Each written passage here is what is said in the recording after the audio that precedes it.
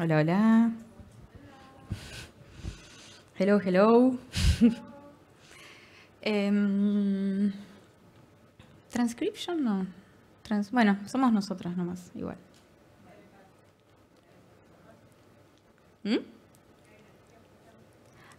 Bien. Bueno, mi nombre es Angie Cervellera, soy del programa de Cultura y Conocimiento Abierto de Wikimedia Argentina y hoy les voy a contar un poco de un proyecto titulado Código Cultura. Jugar con las colecciones abiertas. En realidad ese es el nombre de la sesión, pero el proyecto es Código Cultura.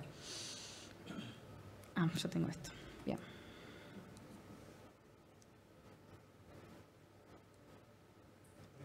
¿Qué aprieto?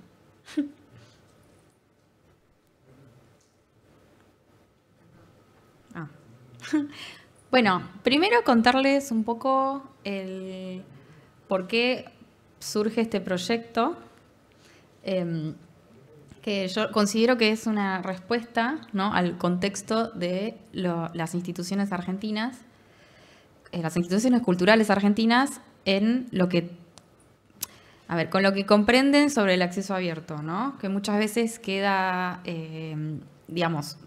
a través de la formación que damos Wikimedia Argentina y todos los programas, nosotros hacemos grandes esfuerzos porque las personas comprendan lo que es el acceso abierto. Y si bien esto se comprende, muchas veces queda como una idea abstracta, ¿no? Como un concepto que tal vez queda reducido a abrir colecciones, a cargarlas en Wikimedia Commons, pero después no queda muy claro qué se puede hacer o digamos, cuáles son esos beneficios, ¿no?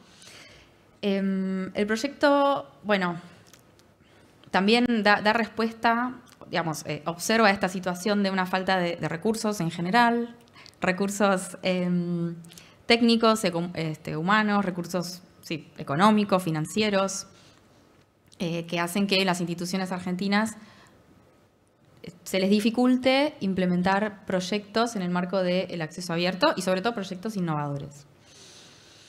Por otro lado, notamos también, y es lo que solemos hacer desde Wikimedia Argentina, ¿no?, que es trabajar por proyectos específicos que les hagan sentido a esas comunidades culturales, ¿no? Y no ir con paquetes generales, globales, ¿no?, con soluciones que quizás traemos de otros continentes, ¿no?, de otros países donde funcionan, y quizás en el contexto argentino esto no es tan así. En definitiva, como pongo al final de la presentación, hay quizás una falta de motivación de poder adoptar finalmente las licencias libres o poder adoptar políticas de acceso abierto. ¿Tengo que apretar acá? Ya estoy descubriendo. Bueno, por eso nace la idea de jugar con las colecciones. Do you want me to speak in English also? I can do it. I can do half and a half. I was saying in the previous slide that there is a different context for cultural institutions in Argentina that involve less resources, economical resources, human resources. There's like a lack of understanding. People understand what's open access, but they don't really understand what is for, no? So that's why we are thinking on this type of projects I'm going to explain about. This is called Código Cultura, jugar con las colecciones, that it means playing with collections, with cultural heritage. So, nace esta idea entonces de jugar con las colecciones, teniendo como foco a los públicos, ¿no?, a las audiencias de los museos, pensar en alguna manera de poder interactuar, de poder generar diferente vínculo con las personas, con los visitantes, de reimaginar también, ¿no? Bueno, justamente yo creo que el acceso abierto nos permite esto, que es transformar, dar nuevos sentidos a elementos de la cultura, de los distintos contextos, y poner a dialogar finalmente, con el objetivo siempre, ¿no?, de difundir la historia y la cultura local. And now in English. This idea of playing with the collections has to do with thinking, no, on the different audiences and publics of museums and other archives or libraries. Sorry, my background is museums, so I always talk like about museums. Thinking on more participation, more interactive ways of approaching people, reimagining what's heritage about, why is it important for our culture, for our history, and starting new dialogues with people. So, de nuevo, ¿qué es Código Cultura? Finalmente, Código Cultura es un programa, ¿sí?, de formación, mentoreo y financiamiento de proyectos vinculados a tecnologías interactivas que impliquen finalmente la circulación de conocimiento abierto. Es una manera justamente de generar una instancia más innovadora que involucre el acceso abierto, que involucre abrir colecciones, pero que no sea simplemente subirlas a Wikimedia Commons, por ejemplo, ¿no? O cargarlas en Wikidata, sino que es un poco empezar al revés, empezar por qué es lo que queremos hacer y cómo lo podemos lograr. Bueno, pensar en el acceso abierto como una herramienta y como una manera de llegar a ese objetivo. El año pasado fue la primera edición y este año también quizás hagamos algo un poco más, con algunos cambios, porque siempre de todo esto se aprende. So, Código Cultura is a program, a mentoring and training program and financial program at the end from Wikimedia Argentina for projects on museums, archives, and libraries related to new technologies and open access. It's about thinking more instead of thinking why, just uploading pictures to Wikimedia Commons to make them accessible, it's like thinking the other way. Like, okay, we want to do this project, and why open access can be a tool for that. First edition was in 2022, and this year we are going to do it again with some changes. El programa está estructurado a través de distintos contenidos, en acceso abierto, en propiedad intelectual, en estructuras lúdicas y narrativas, básicamente al final fueron videojuegos, y obviamente los proyectos Wikimedia, ¿no? Digamos, todo ese marco conceptual sobre por qué el acceso abierto, básicamente, por qué el conocimiento libre, vinculado a los proyectos Wikimedia, y luego estos bloques de contenido que terminan dándole como este sentido de, bueno, la idea es poder generar proyectos de vinculación a través de la tecnología, más interactivos, ¿no? Tuvimos actividades, tuvimos clases sincrónicas con docentes especializados en distintas temáticas, como, propiedad intelectual, videojuegos, estructuras narrativas, tutores también que fueron ayudando a los distintos grupos que se postularon a esta convocatoria, y al equipo de Wikimedia Argentina, dando apoyo y sobre todo, enseñando cómo utilizar los proyectos Wikimedia. Usamos también, entre las actividades, generamos unos Padlets colaborativos. Creo que viene después una imagen ejemplo.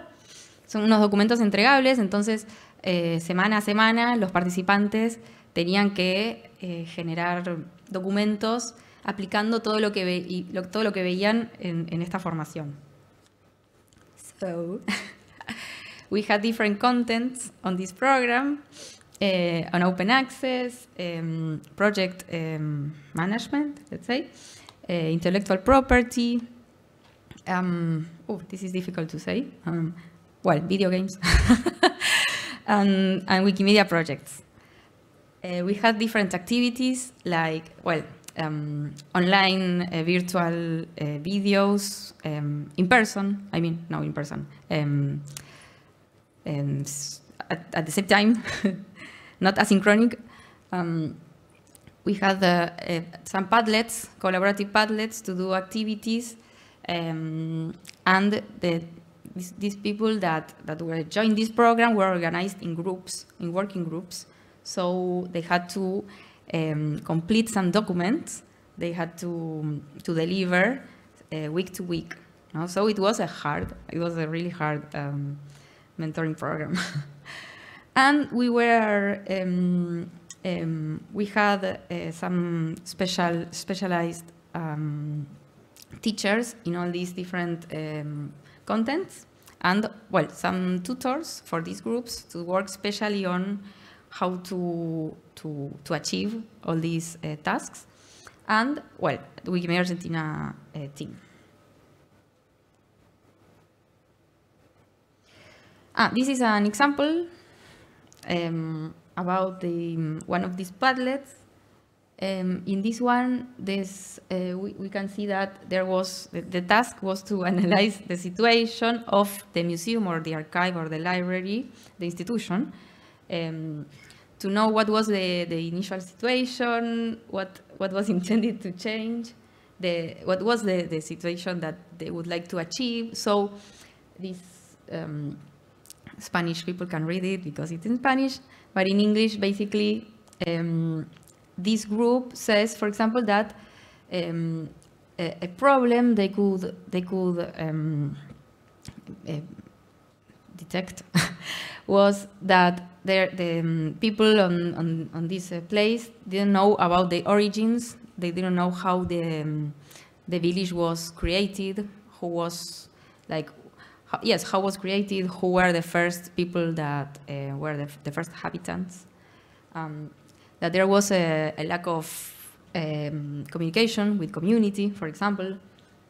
The desired situation was community to be more active in their own local history context, everyday construction. No? And so there was like an objective idea that they defined that was making accessible for everyone the historical heritage of that city, that is Plaza Winkle, and we will see this one is the project that finally wins the financial aid. There's another example of one of our classes about video games. That was a really fun topic and innovative, because no one these people that joined the program, they really didn't know anything about all this world, neither me, so I learned a lot. And well, we explored about how to design, how different types of games were able to help people to understand better heritage, to solve puzzles, for example, to have a character, I don't know, making a quest to look up after objects. So there were a lot of very good ideas as regards how to be more interactive with people with their own collections. No? And well, this question is like, where are the projects Wiki in all this? No? I'm talking about video games and open access, and what about Wiki projects? Well, they are the support, the technical support, let's say, for having information to solve all these kind of tasks or quests inside the video games, to add general information about the places that all these projects are from, like to make people understand the context, no? For example, well, I'm giving examples again. But for example, a video game about a historical place would need Wikipedia to have good information about that place. So it was a motivation for these people to start editing and making contributions to Wikipedia. To Wikimedia Commons also, a place to put all the images, the used images or the referenced images, like the obras derivadas. I don't know how to say that. Derivated words, okay, works. And well, to promote activities on content creation that maybe are inside the same game, like for example, a character that, I don't know, asks students to create new content, and to continue that instance, you have to go and create content in Wiki. This is an example, again, Carmen Funes, that is the first person that lived in Plaza Winkle, this the city about the video game that won the financial aid, was improved a lot after the video game. So there's also an image, an historical image about the how the city looked like 50 years ago, something like that. That's from the archive, and the other information also was improved by this group of people. One was from the archive of the city, and the other one from the museum. So we had like these two people very engaged on contributing to Wiki. Well, and here's I'm going to speak more about the project that won.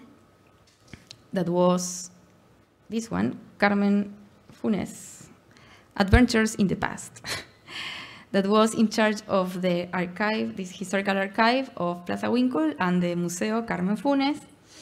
It's a video game where this character, Carmen, the first person that habits Plaza Winkle, invites to reconstruct the identity of this village, no, by having to investigate different objects, historical objects, that has to be put on a map. Like, that's the idea of the game. So in this game, let's see, yes. In this game, we can see there really are not images about of the museum, but there are a lot of, when you click on different objects, they go to recreated images of, for example, that historical picture, or they go, in the computer, they go to the article of Wikipedia, and all these objects have information that can be found in these projects. No? And so people who are playing have to go and contribute or just search for this information. It can happen that they don't find information, maybe they can contribute as well. That would be awesome. So we have some challenges, challenges that we will take into account this year for the next edition. For example, institutions being very bureaucratic on a lot of topics, but firstly on receiving the financial aid. It was sometimes very difficult to make the group, the exact group that worked in this, receive the financial aid, because bureaucracy. Then these people that were part of the group, well, they are cultural professionals, they work on every day on their museums, their archives, so they didn't have that much time to really work every day on this project. So it was really an effort for them as well. Well, as from our side, all these video games or interactive processes are really expensive. So we had to really try to adjust budgets and try to be like local, I mean, realizable. How do I say realizable? Achievable. Thank you so much. Achievable. Well, again, this collaborating with Wikimedia projects was difficult because of the lack of time of these workers, that they had to produce this video game and at the same time look for a lot of information to make better Wikimedia Commons and Wikipedia. And another challenge was that the final product is in open licenses also. So the video game itself, it has to be open license. So there was a lot of talking also with the other professionals, the programmer, the graphic designer, like make them understand also as well what is open access and why this is important, that it keeps like this. No? About this, the idea, maybe I say it here. Well, the idea was that this was in open access also because other institutions can grab this whole project and have some parts of the coding or substitute some images or create their own video game, but having something that's a basis. So we have like the first, we make an opportunity for others, no, to replicate. So other opportunities were compromising people with open access and free culture. The alliances we can make with other people from the industry, no? From this innovative industry of video games or interactive products. At the same time, think of new ways to be Wikimedia movement more relevant, maybe even for young people, no? Like start thinking that maybe, I mean, it's super significant to upload documents to Commons, but maybe if you explain this to a young guy, he won't understand really why. So thinking on projects that where uploading and implementing this is part of, it may be more relevant and it may take more people to the movement as well. New people. Then, well, finding, yes, motivation to collaborate with the projects, that was a big opportunity, and I think it was fulfilled. And, well, the free, how can I say that? Well, open up information and audiovisual content as well. So, well, I think that's all. Thank you so much for listening, and I'm open for any questions as regards this. Thank you. Any questions? I have 8 minutes left. I can repeat the question. Okay. Wait, I have to repeat. Where can you find the games you created? Well, that's important question. This project was, I mean, it started in 2022, but it started at the end of the year. So it's just been finalizing.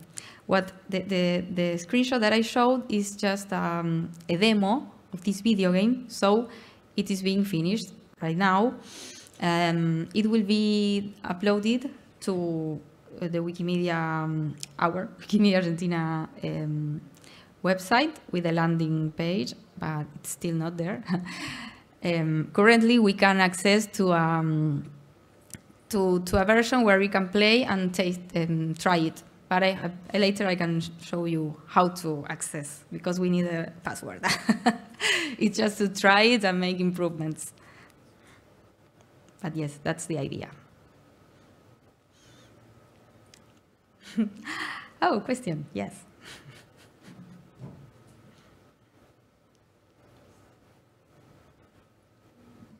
Thank you so much for this brilliant presentation. So I have a question about you. Have you ever collaborated with any other communities or any user groups, or you try to engage other people from globally in Wikimedia with your project, because it's amazing project, and I think you should do it if you are not, but I would like to hear from you. Oh, okay. I really didn't. This was very local idea, but if you say so. Wikimedia, well, what is the GLAM team of Wikimedia Foundation knows about this project, because they had partially financiated it or put some money, some aid. So they know about this project.